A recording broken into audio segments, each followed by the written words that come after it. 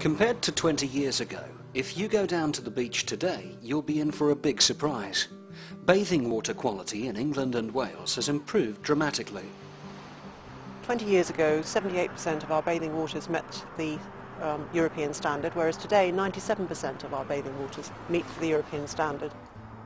Water companies have spent £8 billion on improving sewage infrastructure. Our water quality is broadly comparable to other countries in Northern Europe who have a similar population and a similar climate. You find better water quality in Southern Europe because they have less rainfall. The key factor in bathing water quality is the weather. Heavy rain results in runoff from farms and overflow from drains. The Victorians designed our drains to carry both sewage and stormwater. As a result, when there's heavy rainfall, diluted sewage can overflow directly into the sea to prevent it backing up into people's homes or into the streets. That's not ideal, but without combined sewer overflows, there would be a serious public health risk. And with more frequent and heavy downpours due to climate change, the pressure will only increase.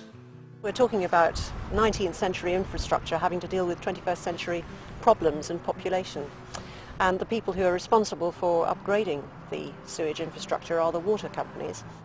Around 6,000 sewage overflow systems have been improved, while another 1,000 will be completed by next year. This has dramatically reduced the amount of sewage that overflows into the sea, helping meet European standards at almost 500 bathing beaches around the country, where the Environment Agency carries out testing. This test is done every week throughout the summer months, from April through to the end of September, throughout the whole of England and Wales.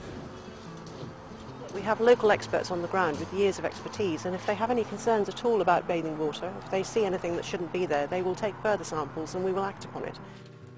Water quality samples are analysed in a laboratory and weekly updates are provided to local councils. But in the future, the Environment Agency would like to provide beachgoers with daily updates of bathing water quality.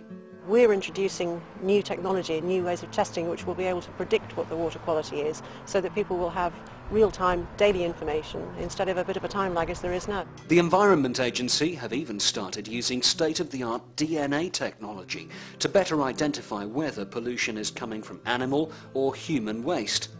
This will help identify farms or water companies that exceed their pollution limits ahead of tough new European water quality standards to be introduced in 2015. We're not waiting till 2015, we're already working to those stricter standards and putting in place the technology that we need to do that. We've come a long way, but there is more to do.